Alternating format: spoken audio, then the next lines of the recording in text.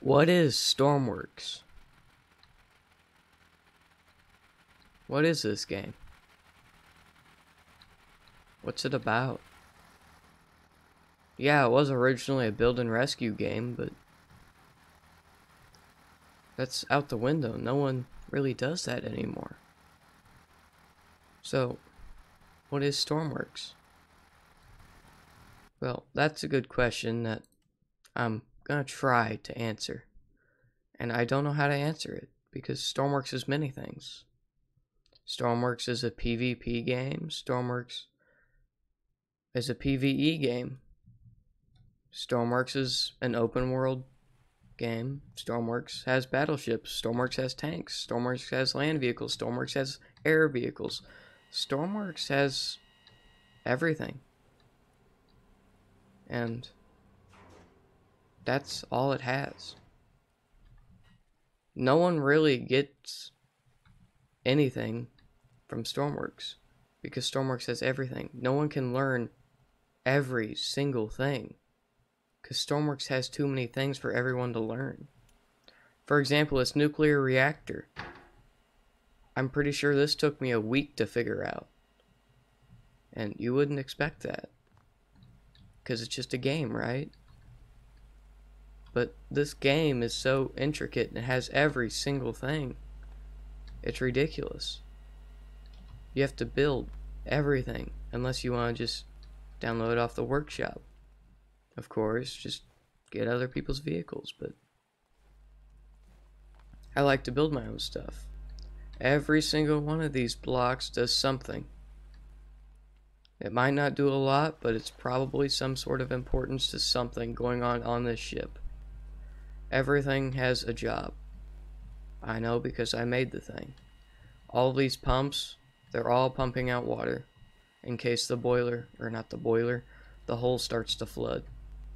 And if the hull starts to flood, it's got bulkheads. To close the bulkheads, you go up into the top and it'll alert you when your bulkheads are flooding and you can close the bulkhead doors. I made this thing so that it's got all the weapon systems you should need: an AA gun, some main guns. If I turn them on, they all turn. But that's not much, right? It's just getting stuff to turn in one direction. Here is one of the 20 microcontrollers powering this system. I don't even know what's in it. I didn't make these microcontrollers. They're too intricate for me. This is all the code in this one. And this isn't even the code. This is. And there's a whole bunch more like them. I don't understand much about the actual code. But I do understand all these. I just have to look at for about 25 minutes. Anyway. This is a complex game. And you don't understand it right away. No one ever does. It's got so many different things that you just don't know what to do first. I don't know. I still don't know.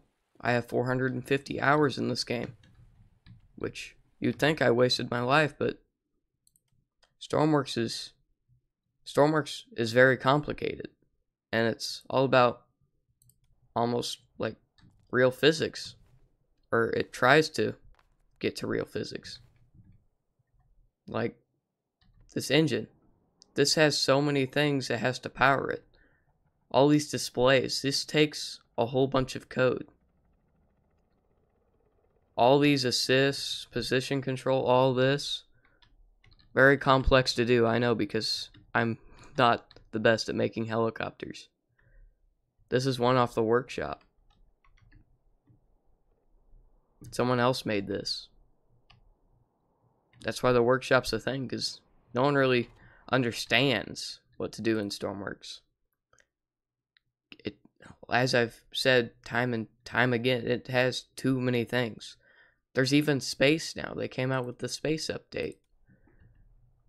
The space update allows you to go to the space, even to the moon. It's cool. I love it. I'll show you here in just a second, but the fact that there is so much in one game, this game is not a very popular game for what it is. This game has so much to offer, and that might be the problem. It's too much. No one may want to play it because it's got so much to do that no one wants to play. I built this rocket. It doesn't have any doors. I got bored. When I say I got bored, I mean I just didn't want to do it anymore. Oh yeah, I forgot. I didn't hook up any fuel systems. And this is how you get to space. This might be very loud. So, hang on. There we go. As you can see, has zero aerodynamics, which is why this thing's constantly trying to tilt and I constantly have to try and redirect it. There is so many physics and my game's frozen, but there we go. This is just one of the things you can do. You could spend 450 hours on space alone, and you might just make the perfect rocket in that 450 hours. But then you need to do something else, because now you like the game, you're into it. Well, I'm going to try and build a ship. After 6 hours of learning how to build a proper hull, you finally know how to build a ship. So you're building these ship hulls, and you're like, well, how do I make it look good? And you don't know. It's such a learning curve, but it's so fun. Because learning usually isn't fun. Like, speak of school. School doesn't seem very fun, and maybe to some people it is. But this game is fun because it's not like school. No one's forcing you to do it. It's just fun. And I'm trying to control this rocket. It's very difficult when there's absolutely no air to help. I can turn off the rockets now. But, yeah, space. I could go to the moon, but that takes like 15 minutes. And of course, everything's scaled down because, that would be no fun. But, just one of the many aspects of this game. What's something else we can do? Perhaps fight the AI, since they've taken these islands. You can go bomb them with plane. In fact, let's see planes. I'm not the best pilot in this game because I rarely deal with planes because every time I build a plane, it usually is off balance.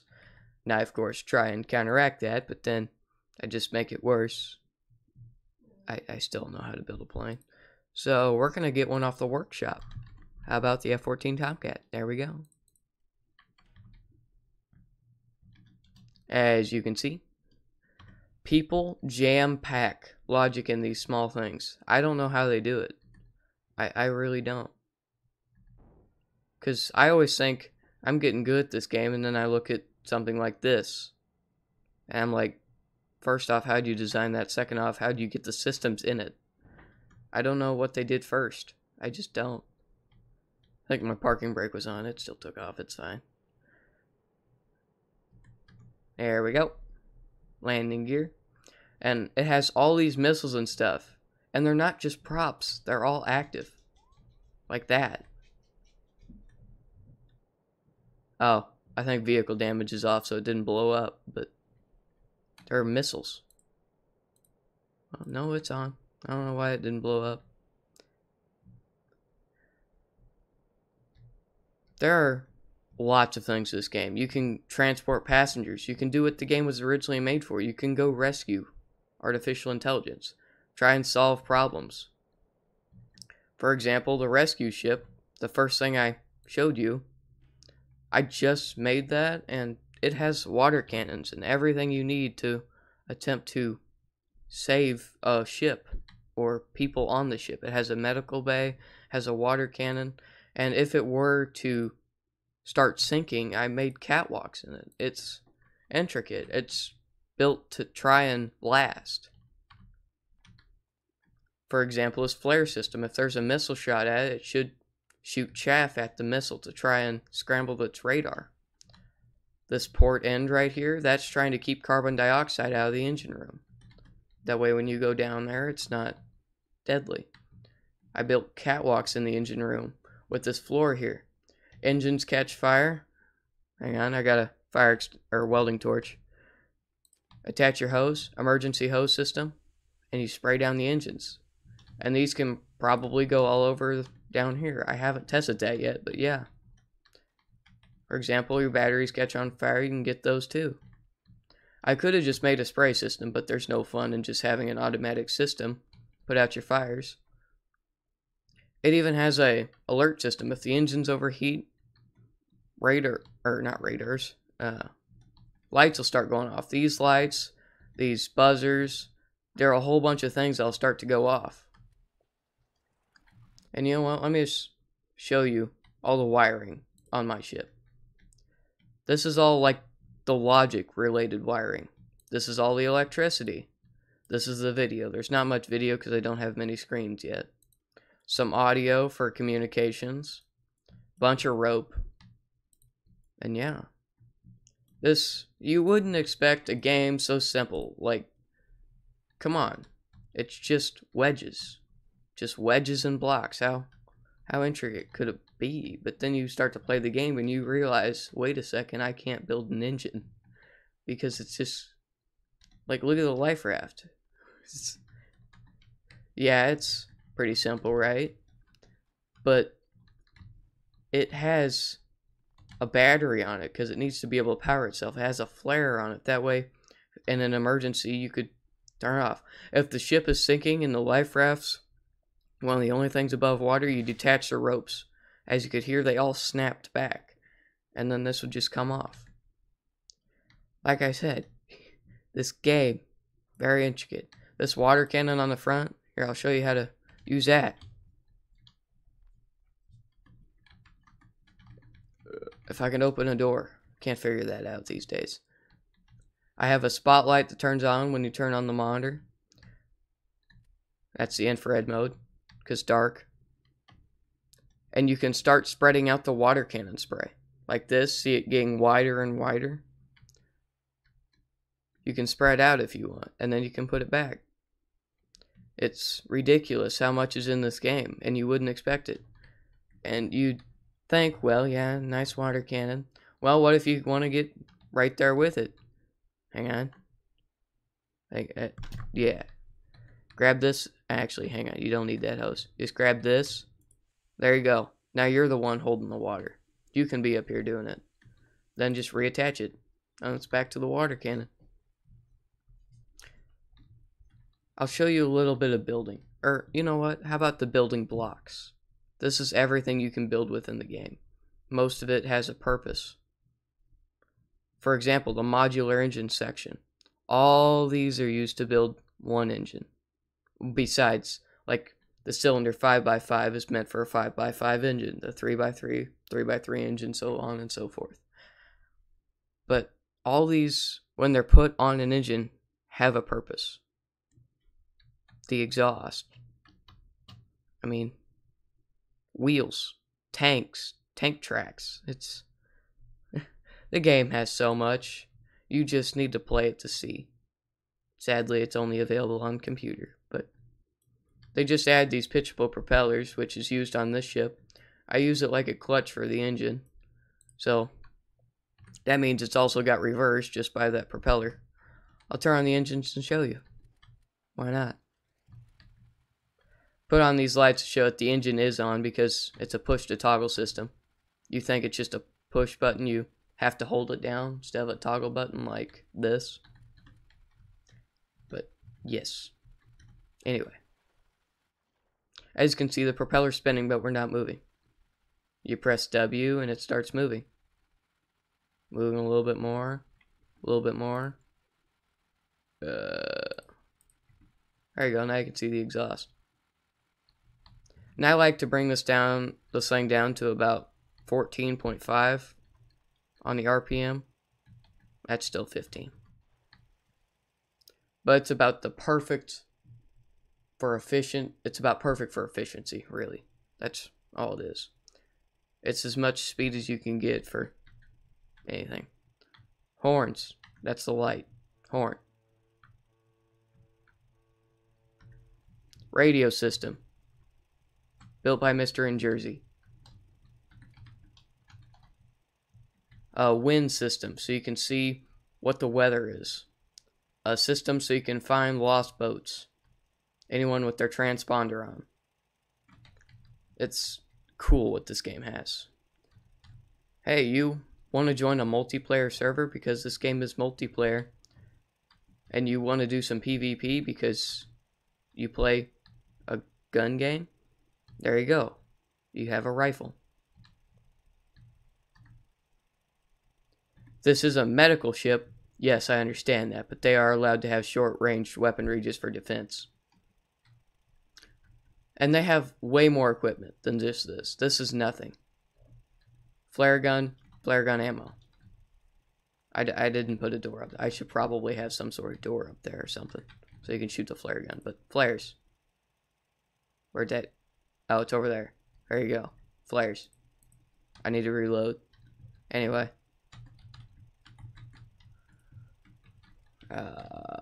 Up here. Anything else? Beds. I was kind of lazy with this room. So, yeah. I think that's all with just this ship. Wait. Medical bay. Because medical ship needs medical bay. And that sound you're hearing? Those are all the fans that are used to cool the engines on this ship. Recently, Stormworks had an update which broke some of the cooling systems, so now you need way more cooling than you probably would. But as you can see, these are at 22 degrees. Let's see what the engines are at. I could have just gone down that hatch, but up here, 50 degrees. So it's moderately getting everything done by getting all the water and stuff up there. This ship had serious overheating issues. Here. All the pipes you see, not these black ones, but all the white ones, those all do something. Every single one of them. These generators, they're generating electricity for the ship. Engines, of course, powering the ship. As you can see, you need fuel, air, exhaust, coolant. It's just complicated. I can't even explain it. I tried to make this video as short as I could, but I even have relays. And no. Okay. Anyway, thank you for watching. This is just a simple explanation of Stormworks. Very, very simple, because this game is too much for one video. You need to watch everything on YouTube for the game to even be noticeable, because the game has so much. It's ridiculous, and I just keep falling. I need to put something here, like a door or something. There we go. But yeah, firefighting gear. I'll go firefight. Woohoo, you can do it. Anyway, thank you for watching. See you guys later, and we're about to hit an island.